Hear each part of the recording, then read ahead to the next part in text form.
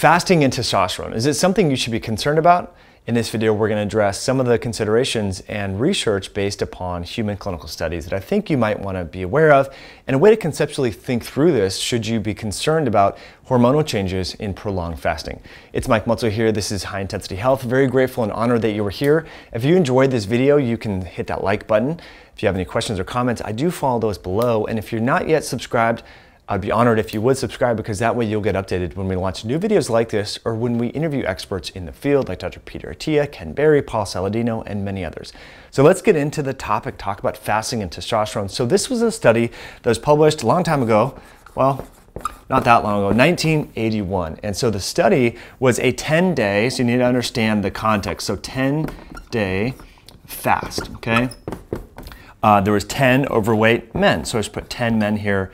10 men fasted for 10 days. So the parameters of the study that you should be aware of is LH and FSH were monitored on day 6, 9, and I think 10, and as well as testosterone. And what they found is that on day 9, okay, so day 9 of fasting, which, to be totally real with you, I don't generally recommend fast that long anyhow. But that being said, on day 9, FSH and LH were reduced, so the pulsatile secretions and LH were reduced, as was testosterone. So let me get over here. I'll just put test for testosterone, and we'll just put T. Everyone knows T for testosterone now. So after day 9, the hypothalamic pituitary hormones that are driving testosterone synthesis were reduced, as was testosterone itself. Now, this is where the context comes in, guys, because certain people will see this study and say, see, fasting reduces testosterone, you should not fast. It's important to understand the context. This was after 9 days of zero food intake, just water, in men.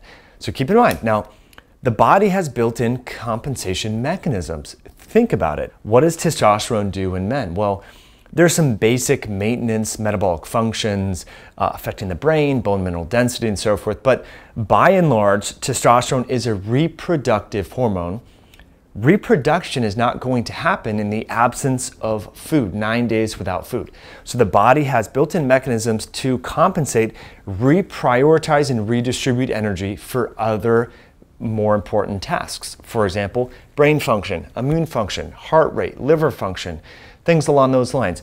And so testosterone took a nosedive. Now, I don't know the exact levels of where it went before and after, but it was statistically significantly reduced. That's the thing you need to understand. So that being said, is daily intermittent fasting or daily time-restricted feeding, is that going to statistically significantly reduce testosterone? Probably not. But again, you need to watch your symptoms. Morning erections. Are you still able to perform in the bedroom? Do you still have libido? Do you still have drive? If those things take a nosedive when you're embarking on your daily feeding and fasting patterns, you might need to adjust them. Is it normal to have a reduction in testosterone after 7 or 9 days fasting? I think that's totally normal. Again, the body's redistributing energy for higher priority tasks. So don't be totally concerned about that. It's to be expected, okay? So we just need to understand the context. Prolonged fasting affects hormones. Short-term fasting, probably if anything, it would improve hormone function because you're taking the burden off the body, helping to improve insulin sensitivity. So I just wanted to share this video with you to help you understand and think through this, so that when you hear context on the internet and people say, well, this is why you should only do calorie restriction and not worry about, intermittent fasting because it affects hormones. Well, we need to understand that this was after 9 days, and then they finally did 10 days and looked at hormone levels. And what they found is that the changes were really at the brain level. So it makes sense. The brain is the higher order mechanism by which all the other organ and tissue systems of the body are regulated. The absence of food is going to change the hypothalamus pituitary communication to the gonads. Testosterone is going to be reduced. So we always need to come back to why are we doing what we're doing. If you're embarking on intermittent fasting, okay, well, what are your priorities? If you're trying to build muscle, become a bodybuilder, I don't generally recommend fasting. You can embark on time-restricted feeding, compressed feeding patterns, but again, if hypertrophy, if gain of mass is your goal, and having really high testosterone levels is your goal, probably not going to recommend prolonged fasting. Now, if you already struggle and suffer with testosterone, you're hypogonadal, is prolonged fasting going to help you? Absolutely not. So again, this is why we need to think through these things, customize this to our goals, and have some basic realistic expectations about why we're doing these things. So friends, I really hope you enjoyed this video. If you did, you can hit that like button. Definitely subscribe like we talked about earlier, and I always follow the comments below.